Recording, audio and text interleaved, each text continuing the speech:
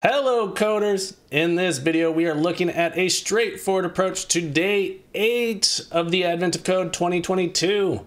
This puzzle is approachable by anyone who has learned the basics of coding. More specifically, in this guide we're going to be using strings, two-dimensional arrays, loops, and Boolean logic. That's it, nothing too fancy.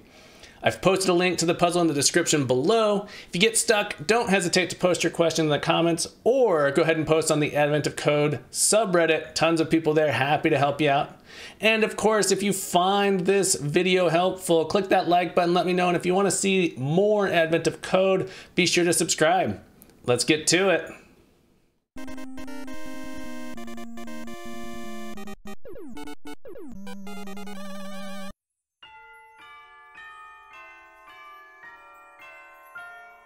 The expedition comes across a peculiar patch of tall trees which have been planted carefully in a grid.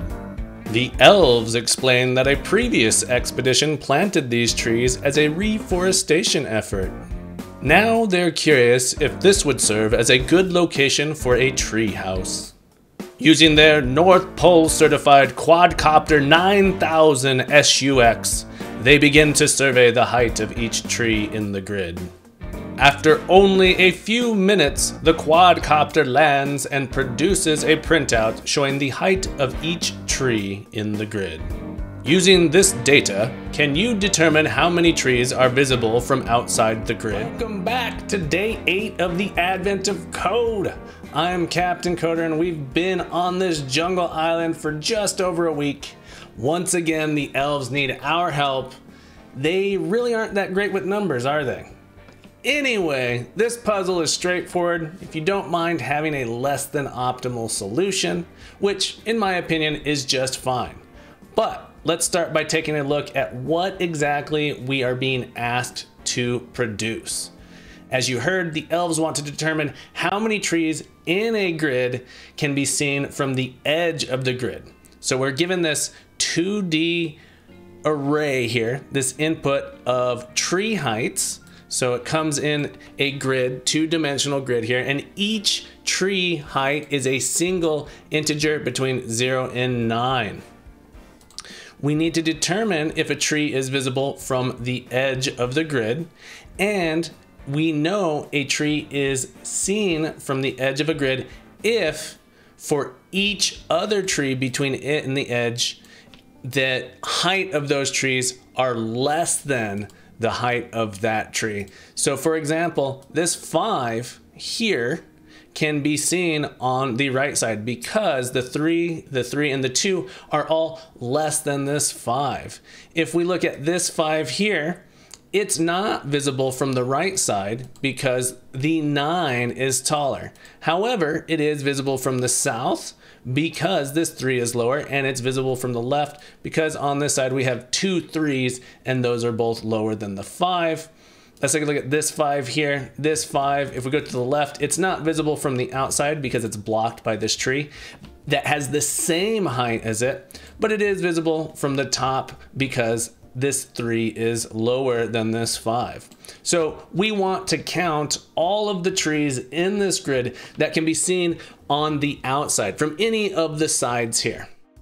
Now that we have a better grasp on what the puzzle is asking us to do, let's talk about a strategy. First, we need to convert our string input into a 2D array of integer values. So this is coming in as a string, and we need to parse it into a 2D array of integers so we can compare the heights.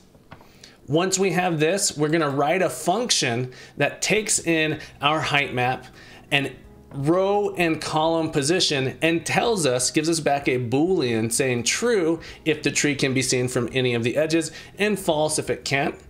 And with all of those things in place, just those two things, the third thing we can do is solve the puzzle. We just iterate over each position in our grid, checking, is this position visible from the outside? And if so, we increment a counter, and at the end, we report that number. All right, so with our 3-step plan in place, let's go. So the first thing that we're going to do is we need to implement a way to parse in our input here. So I'm parsing in an array of rows. This is going to be each row from the input file. And then I want to return a grid, a two-dimensional array here that contains all of the integers parsed in. And you know me, to give myself confidence that it's going to work, I've gone ahead and I've written this test here. So I'm using a test framework. If you're not familiar with unit test framework, that's okay. It's worth learning, but you can also do some print line debugging here to give yourself confidence that it's working. Just make sure you give yourself some kind of a test to know it's working. So here are the rows of the example input, and then I'm expecting them to produce this array here. So I've gone ahead and manually translated it to this array. And then after I call my height example, my parse height map on my example, I check that my expectation and my height map are equal. And when this is true, it'll give me confidence that it's good to go. So go ahead and give that a try. See if you can write yourself a little test for your parse height map, then implement your parse height map and test it out.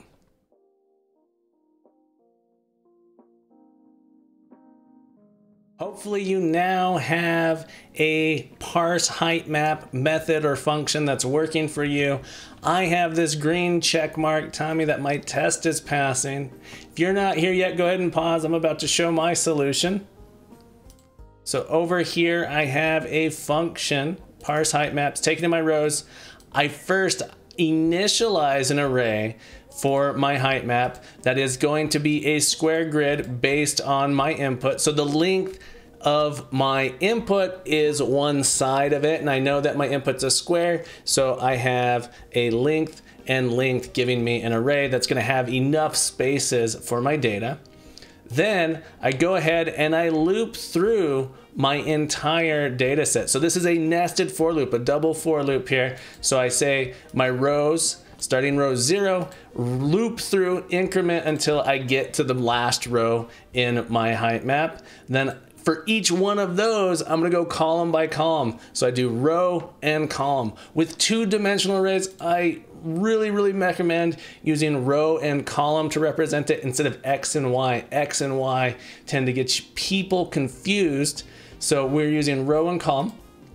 And then I essentially set the value in my height map. I index in there by my row and my column, and I just parse in the value from my rows at that position, row position and the column position.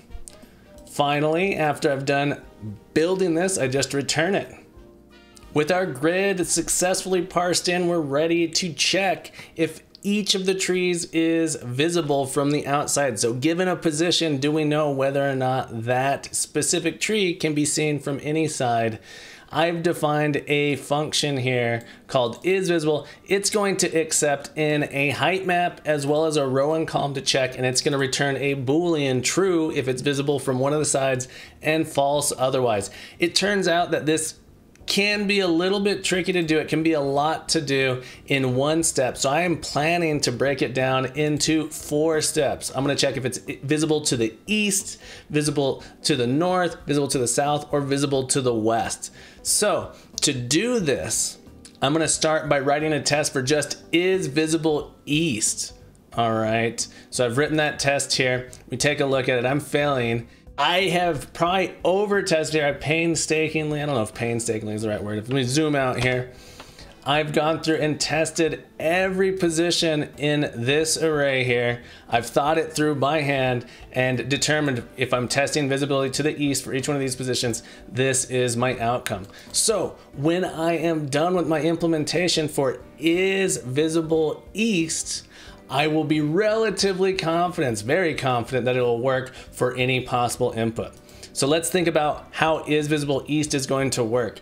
We are checking everything to the east of us, seeing if any of the trees are equal to or greater than our height. So we have to write a loop here.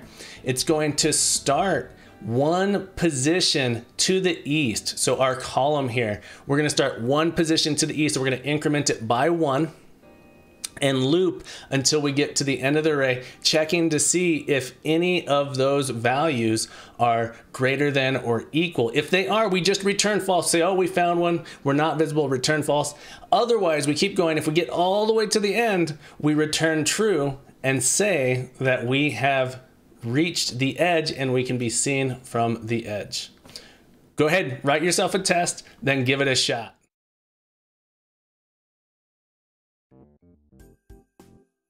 If all went well, you now have a passing test for your IsVisibleEast. If you don't have a passing test yet, go ahead and pause, see if you can get your implementation working, and then check out my solution. So here we are. My IsVisibleEast is accepting our height map, a row and a column. I extract the height of the tree at the specified row and column. I get the size of my height map, how far I'm going to have to iterate over it. Then I create an index C representing the column of each tree to the east, and I start it one tree to the east. This loop is going to continue while my C, well, that index is less than the size, so while it's within the bounds of my array, I increment. And for each one of those trees, I get that height and I check, is that height greater than or equal to my current height? If so, I return false immediately, and I keep checking. If I get to the edge of my grid, I exit my loop and return true. So you may have guessed it, the next thing we're going to do is we're going to implement the IsVisible West, North, South, as well as the overall IsVisible. And I've gone ahead and I've written tests here. They're all failing because I don't have an implementation for them. I have, again, probably over-tested. I've tested every position in my example here. I've gone through and figured out which ones are visible, which ones are not visible, and written a test for each of my directions, west, north, south, and the overall visible, which, oh, it says it's passing here, it has this little green check mark, but it's not, I'm failing.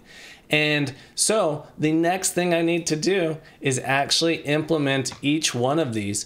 I highly recommend implementing them one at a time, running your test each time you do it to give yourself confidence that it's going to work.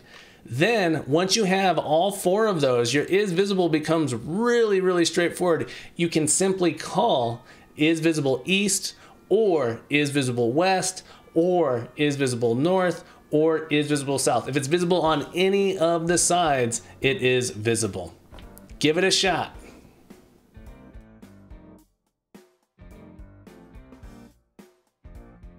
Here I am, happy as a clam. What does that saying even really mean?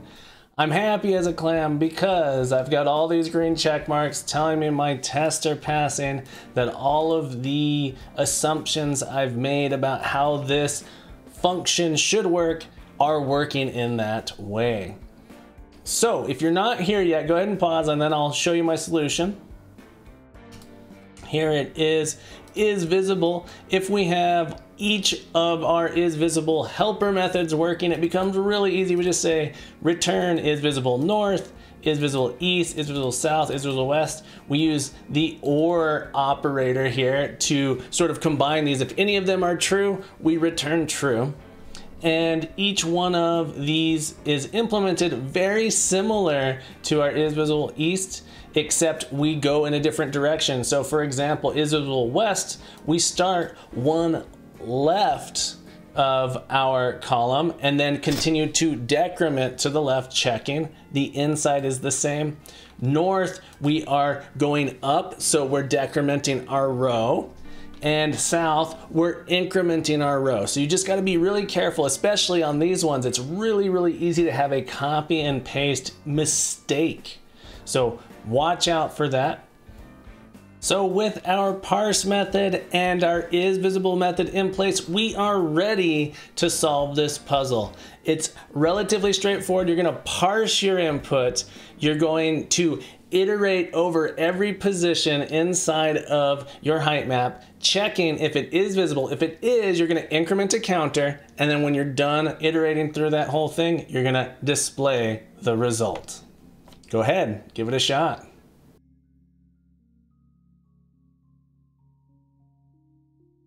If everything's gone according to plan, your program is now executing over your example input and displaying that there are 21 visible trees. If we go back to our problem description, we see that that is the solution to the example problem. That is what I'm getting here. If you're not yet seeing 21 visible trees on your example, go ahead and pause. But here is my program.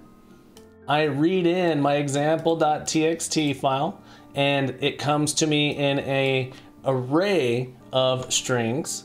I pass that off to my parse height map method and get back a two-dimensional array of integers that I can now use. I initialize my counter to 0. I loop through each row. I loop through each column, and I check, is that position visible on this height map? If it is, I increment my count. And finally, after I'm done iterating, I report the count of visible trees. And now all that's left to do is scroll on down, get my full puzzle input, feed it into my program, cross my fingers, and hopefully get a beautiful gold star. One thing I can't help but note is that this specific solution, although very straightforward, actually is very inefficient. It is reading in inputs in our array over and over and over and over and checking. There is a clever solution here where you don't actually have to look at all of the numbers over and over and over again. That is actually quite a bit more efficient. As a bonus, I challenge you, can you write a more efficient solution? I hope you'll take this challenge, and good luck. Hopefully at this point you've submitted your solution and received a beautiful gold star. I hope you found this video helpful. If you did, let me know. Click that like button. If you want to see more Advent of Code guides, click subscribe so you'll be notified when they're uploaded. And as always, have a beautiful day. Keep on coding, keep on growing, and you're welcome back anytime.